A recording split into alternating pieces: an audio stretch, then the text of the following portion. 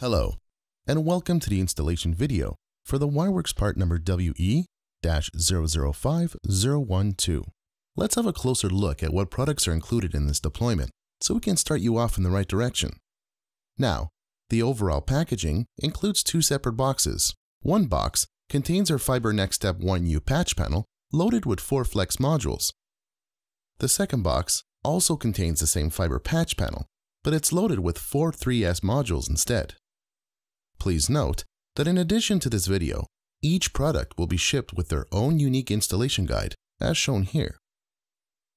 Great, now let's go ahead and start. For the sake of this example, let's start with the loaded Flex patch panel. Start by removing the front and rear covers of the patch panel. You can do this by simply grabbing and pinching both sides of the cover and pushing it towards you so that the fastening magnets disengage. Great. Now you're ready to mount your patch panel using the mounting screws included in the hardware kit. Start by partially screwing in the 2 bottom screws, but be careful not to fasten the screws all the way just yet. Now, slide the panel downwards so that the panel's bottom mounting holes properly sit on the bottom screws. Next, fasten and tighten the 2 remaining top screws, then proceed to tighten the bottom ones as well. Great. Let's have a closer look at the Flex module together. To disengage the module from the patch panel, simply pinch both tabs inward and pull the module outward to release the module from the front end. You may lock your module back in place by simply reinserting it till you hear an audible click. To remove or recess the module in the back position, simply follow the same steps, this time pushing the module inward to release the module towards the rear of the patch panel. Now it's worth mentioning that this solution comes pre-packaged and kitted with a spool that is already in the derail position. Now, a good way of knowing if your spool is in the derail position is that it has 2 finger hole indents facing out, as shown here. To disengage the spool, simply pull your fiber assembly to your desired length. Now you can reel it back by simply applying some pressure using your finger and rotating the spool counterclockwise.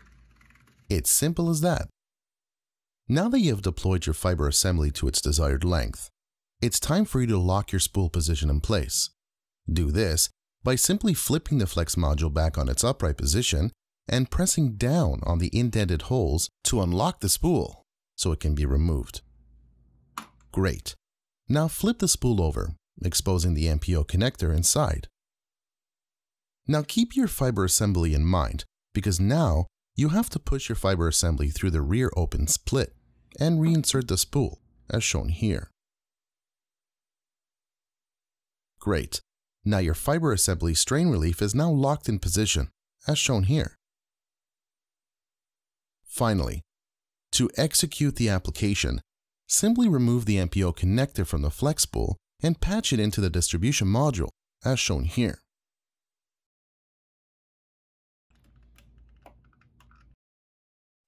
Now, go ahead and route your 4 fiber assemblies using the suggested method shown in this example. Secure and anchor your assemblies to the integrated strain relief bracket.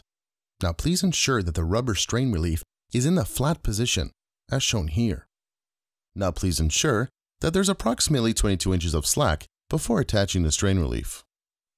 Now, to place the front and back covers on, simply align the sides and push forward, allowing the magnets to hold the covers in place, as shown here.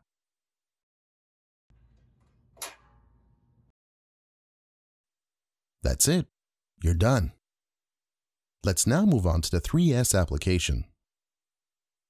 Follow the same procedures mentioned earlier regarding mounting the patch panel.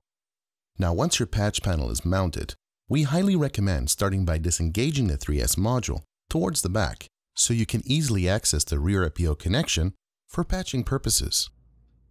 You can do this by simply squeezing and holding both tabs inward while applying some pressure, as shown here. You're now in the position to patch your Flex MPO assembly into the rear of your 3S module. Once you have completed your patching, simply slide forward your 3S module until you hear an audible click, which is an indication that your module is now locked in place. Now apply the same routing and strain relief methods that we discussed earlier with the Flex module. Please note that the 3S module comes with its unique identification tray located at the top of the module. The tray can easily be accessed by simply applying some pressure and sliding the tray forward or backwards, as shown here. Now, in order to add extra protection to your front patching of your modules, you can recess your module inward as shown here. Now, should there be any moves, adds, or changes in the future, simply pull the module forward till you hear that locking sound. Finally, go ahead and place both front and back covers on. That's it. You're done. Thanks for watching.